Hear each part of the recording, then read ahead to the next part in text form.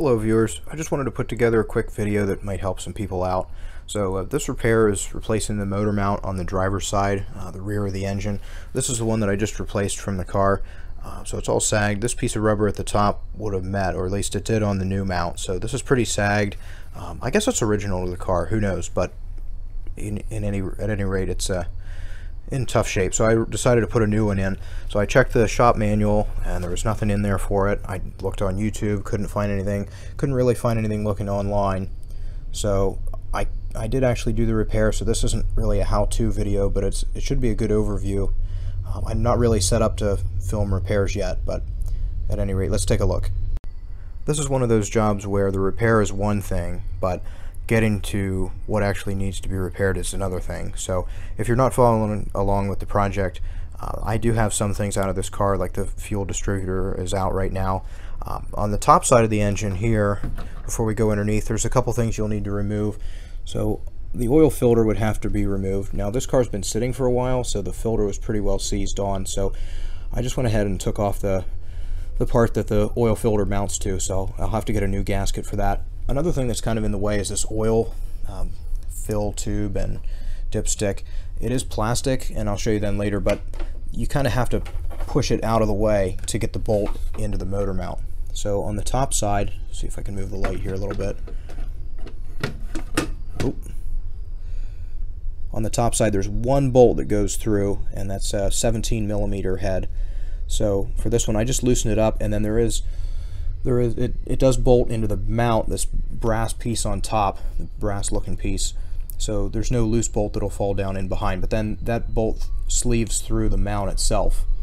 So up here, just the oil filter, and then the dipstick kind of has to be moved out of the way. But I loosened up this bolt but didn't remove it, and then went down kind of below the mount.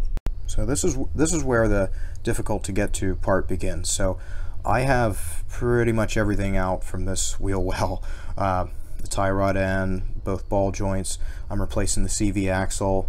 The rotor, the hub is getting a new bearing. So this is all out of the way already.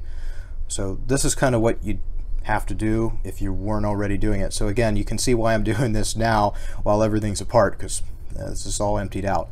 But if you look up inside the drive tunnel, and again we'll try to position the light, but you can see right there, if I can get the camera to focus, so you can see here there are two 13mm nuts. So I loosened those up and then put a jack at the back of the transmission here, and I went to this post right on the back, right below the drain plug, and with all the bolts loosened up I gently lifted up the engine, and of course the studs lifted up through with the bolts removed.